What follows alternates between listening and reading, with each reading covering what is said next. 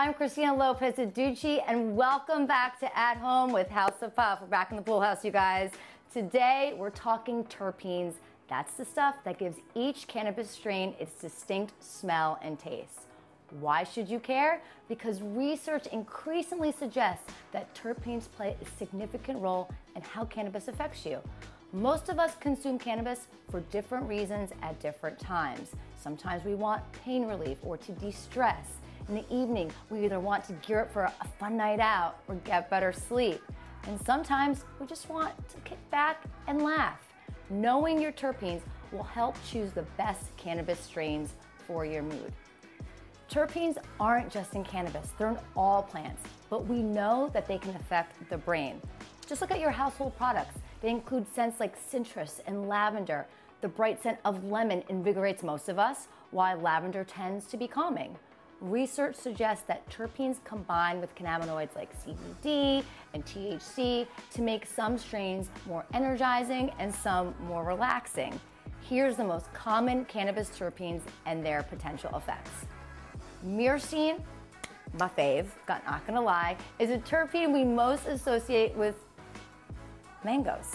Myrcene may have calming properties, so it could help you with relaxation and sleep. If you want to see how myrcene affects you, try strains like Layer Cake, Northern Lights, and Grape Ape, Cherry Punch maybe. Then there's limonene. Limonene is one of the most common terpenes in cannabis. You'll know it by its citrusy aroma. Limonene-rich strains are some of the most popular and some of my faves, like Strawberry Cheesecake, Marshmallow OG, Gelato Dream, and Wedding Cake. Because limonene is such an uplifting scent, some cannabis consumers rely on limonene-rich strains to relieve anxiety. Studies have shown that the inhalation of limonene reduces anxiety symptoms in mice by increasing serotonin and dopamine levels. Yeah.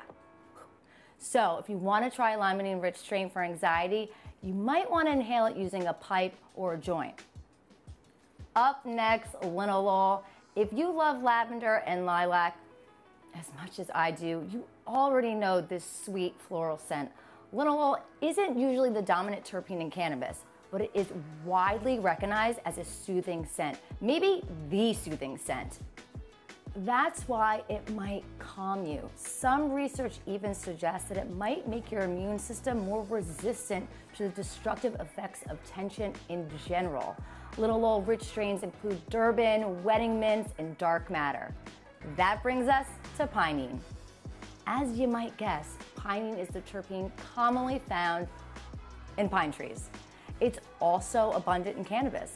Pinene is earthy, rich. Aside from cannabis, it's in tea tree oil, ginger, sage, and eucalyptus.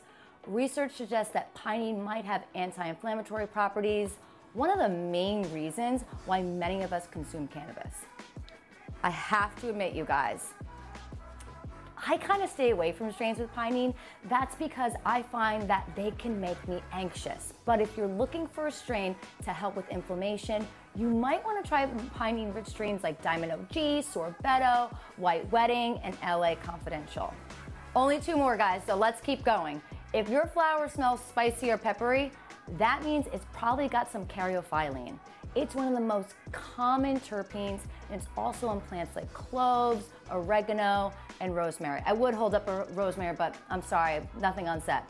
But what makes caryophyllene unique is that it's the only known terpene found in cannabis that can bind to your CB2 receptors just like cannabinoid can.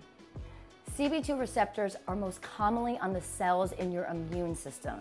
So researchers think it could potentially ease symptoms related to said immune system.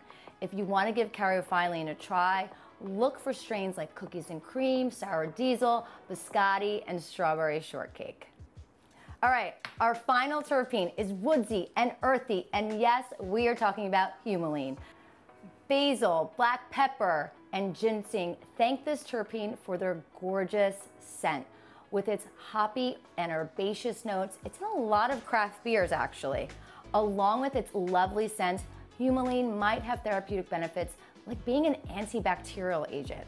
But of course, we need more definitive research to fully understand its potential health benefits and wellness benefits.